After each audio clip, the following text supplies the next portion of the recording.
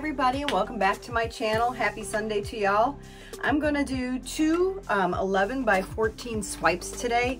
I haven't been on YouTube a lot lately or making any paintings. I've been doing a lot of things around the house during this quarantine time, getting a lot accomplished, cleaning out drawers, bedrooms, you know, etc. And I'm redoing one of my guest bedrooms, so I wanted to do paintings for each side of the bed. So I'm gonna do two 11 by 14, real similar. They're not gonna turn out exact, but real similar in style. So I hope you enjoy this video. I hope everyone's doing well, and we'll get you down on the canvas, and I'll probably play some music so that you can just kind of fast forward at your pace through this video if you'd like. And I hope you're all doing well. Take care, and I'll see you on my next video.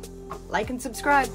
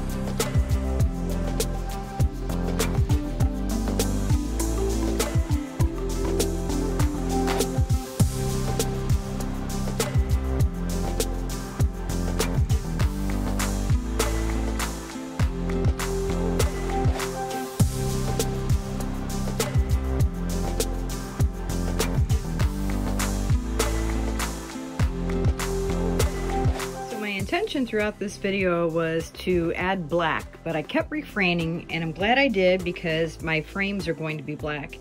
And I think it might have just been too much harshness together. So this is pretty much the look I was going for and the colors that I wanted to incorporate into the room. I will bring you in and show you the dried result.